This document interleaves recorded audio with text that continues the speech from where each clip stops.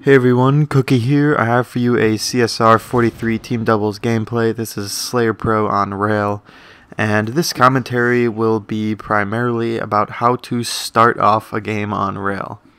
It may seem pretty simple, and I want to tell you that it isn't very simple, and the start of a game determines a lot of the outcome of a game. You can go up by a lot, and you can pretty much make the other team quit a lot of the time if you have a good start. So you'll notice right off the bat I went for overshield and their team didn't send anyone. That's a huge mistake on their part, and you also saw that with overshield I was able to get a double kill and get snipe control. Overshield guarantees snipe control if you are a decent player and your teammate's also a decent player and he knows somewhat what he's doing. So you should always send one to overshield. You'll notice sometimes when you play doubles on rail, the other team will send two people to overshield. The mentality behind that is probably if they have two people rushing, then maybe one of them is a little bit ahead of the other one and may end up with the overshield. That is an extremely bad idea in my opinion. Other people may disagree with me, but the reason I think you should only send one to overshield is the difference in you and your teammate, like the distance between you as you both run for overshield, is so negligible that it pretty much doesn't make that much of a difference. It's pretty chancy to think that your teammate or you will be slightly ahead of the other one, just enough to get overshield. But I think it's pretty optimistic, it's pretty idealistic, so that doesn't always work out. So if you send one person, chances are they will be about as fast as both of you would be if you sent both of you. So that's reason number one. Reason number two is if the other team gets overshield, then you will only have one death. Whoever gets overshield in the beginning, like 95% of the time, ends up killing one person, the other person who rushed it. Or if two people rush overshield, they end up killing two of the people. So if the other team gets overshield, there will only be one death there. If you get overshield, you can get an automatic kill, and then you can push snipe where your teammate is fighting their other teammate. So always send one person to overshield. And another thing you should know that's extremely important when you're starting rail is you have to be aware of what team color you are. So if you are on the red team, you have to run left for overshield. If you don't know what I was doing there, I was trying to throw off snipe because I knew I was going to die, but I ended up failing at that. So if you are on red team, you have to go left for the overshield. So before the game, you should decide, do you want to go for overshield or snipe? You talk to your teammate, or if they have no mic, which always happens in doubles, very frustratingly, but it always happens. If they have no mic, then just tell them, I'm going for overshield, you go right, I go left. If you spawn on, or if you're the blue team, then overshield is to the right.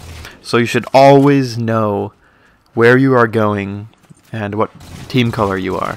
I know you may think this is a bit extreme, but when you get to high level doubles, the other team knows which direction they're going as well.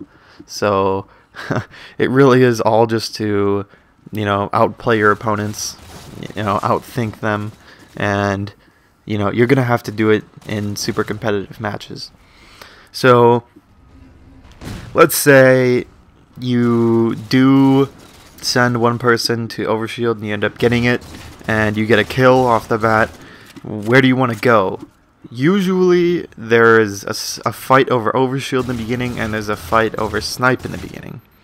And if you get overshield, obviously there's a fight going on in snipe, and you can always tell your teammate if you get overshield, like, play passively, stay back, try to stay alive, and then you rush into snipe and you end up picking off the second person.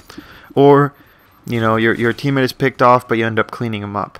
So after you get overshield, 90% of the time I'd say run to snipe, because there will almost always be someone there, and if there isn't, there's going to be someone who will end up rushing snipe. So you should always send a person there. Or always send a person there off the bat, and if you get overshield, always go there.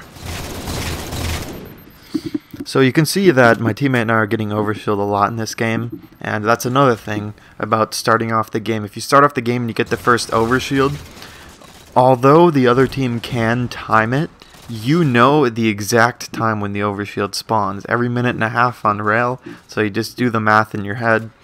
You get used to the times that it spawns, and you should always be ready, always set up on that part of the map to put yourself in a good position to get overshield. So, I want to talk to you about what you do if you go to snipe in the beginning of the match. I usually go to overshield, but it also depends. So if you go snipe in the beginning of the match, then you should play pretty passively. What I usually do is start walking down the ramp. I nade their ramp with 2 nades, because you know, if they don't rush on the first nade, chances are people play pretty aggressively when they have the snipe battle. So you got to toss, you know, 1 or 2 nades. I recommend tossing both. I mean, you might as well. And you know, just try to keep them off of it, because your teammate may get overshield and he can help you out, or you may end up getting a nade on them and picking them off, or you can just out BR them and you can end up getting the snipe. But if you do end up getting the snipe, always look down to overshield, because if your teammate didn't kill the guy, or if your teammate got taken out by the overshield guy, then you can get a snipe or 2 or 3 on the overshield guy, and you may end up getting a kill. So that's extremely important. If you get overshield, look snipe. If you get snipe, look overshield. So that match was pretty short, 30-18, and ended up with 20 kills. Once again, that was a CSR 43 gameplay. And I hope you enjoyed learning about how to start off on rail. I know you may think I'm overthinking it, but all of those things really matter in the end, and if you have a good start on rail, that makes a huge difference for the rest of the game. So that is all. So like, comment, and subscribe if you want, and more gameplays to come as always. See you later.